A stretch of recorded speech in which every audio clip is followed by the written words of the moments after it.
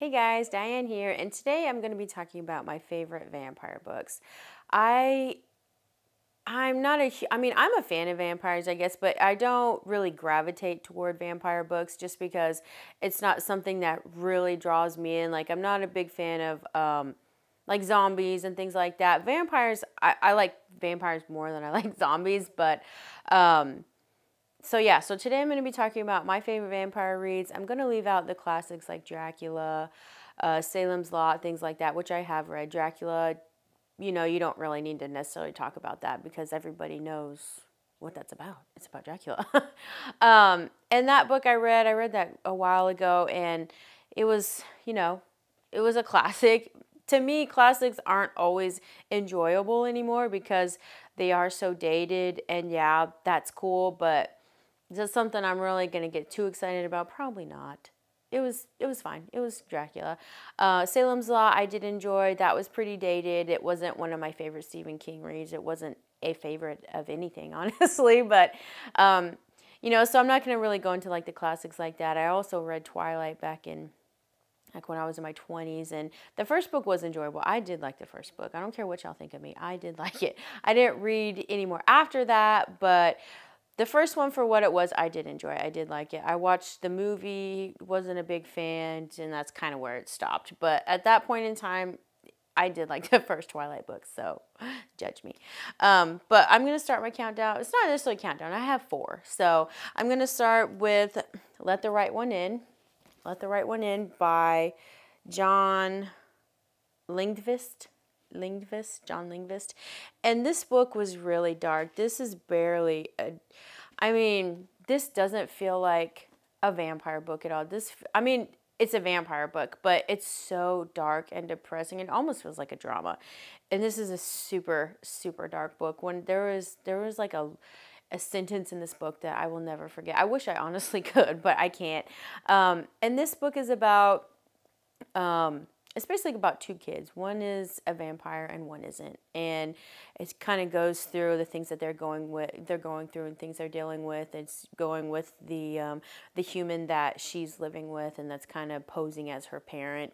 But this book is so dark and it's so sad. I did like it. I did enjoy it. It's not too long. It's 469 pages, so it's a little bit of a longer book, but you honestly don't feel the length on this book. It is a really bleak book. I read this, I think it was probably in the fall at some point, in one of these falls, and I don't think I've actually seen the movie, but it doesn't matter. Anyways, but the book was really good, and this is one of those books that you don't really forget, that you remember always, and you're like, oh man, absolutely chilling is right. This was a really good book. So anyways, moving on to one of my other reads, and I know you guys are gonna be like, seriously? Abraham Lincoln, the Vampire Hunter. So this book, I really liked this book. I thought it was so fun. I loved the movie, and slavery and vampires make so much sense together because it's like those two hand in hand. It makes more sense that some evil, like demonic thing did this versus a human. You know what I mean? So to me, this made perfect sense. This is probably history right here. But I really did like this. This was just a fun read. It was easy. It was something that, didn't take itself too seriously, which I really enjoyed. I just really thought this was a whole lot of fun. Okay, so for my next book, and this is one of my top favorite books of all time, is the Southern Book Club's Guide to Slaying Vampires by Grady Hendrix. And I think this was on some other lists that I have on my channel, but this book was phenomenal. This was such a good book. And when I started reading it, like, I would laugh out loud because some of the parts in this book, these characters are amazing. I loved this book so much. And it was fun, but it was also super dark. There's some it almost surprised me how dark it got because the beginning is it just feels like so, kind of like, not necessarily the 80s vibe, but it's real kind of, you have your book club and all these stay-at-home moms are kind of getting together and talking. And some of these some of these characters I just loved. I'm like, oh man, I just love this book so much. It was a lot of fun. Like I said, it got really dark. There's some really dark parts in this book, but you know, you want that with the vampire book, obviously. So I would definitely recommend this to anybody who's like looking for anything. Just it's so good. Yeah. So this was just a really good book. This is probably it's not my top favorite vampire book. It's one of my top books, but it's not necessarily my favorite vampire book. But this is just such a good book. I love this book.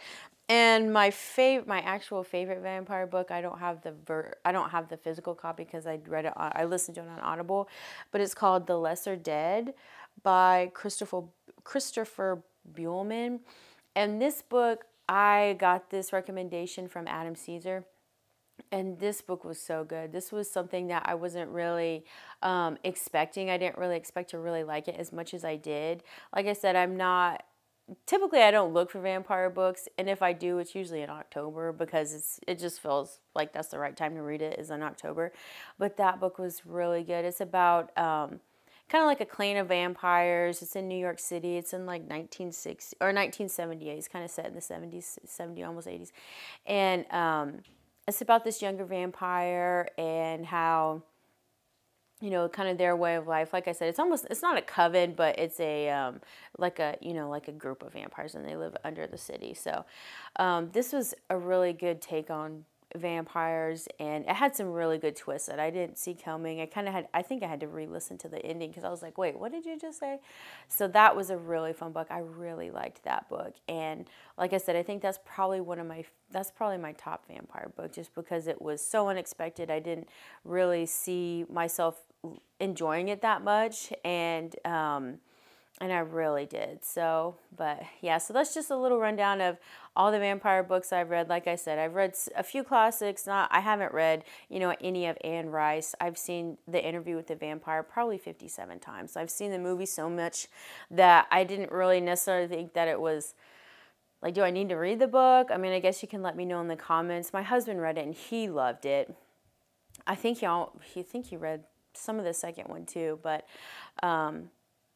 it's really long. I'm like, I've already seen the movie. The movie's long, so I know the movie's long. The book's even longer, and it's just, do I want to dedicate my time to reading something I already know all about? So I don't know. Like I said, you can let me know in the comments. But if you found this if you found this video fun, or if you want to talk more about the books, or you know, if you have any vampire books that you think that I need to read, please let me know in the comments, and we'll see you next time.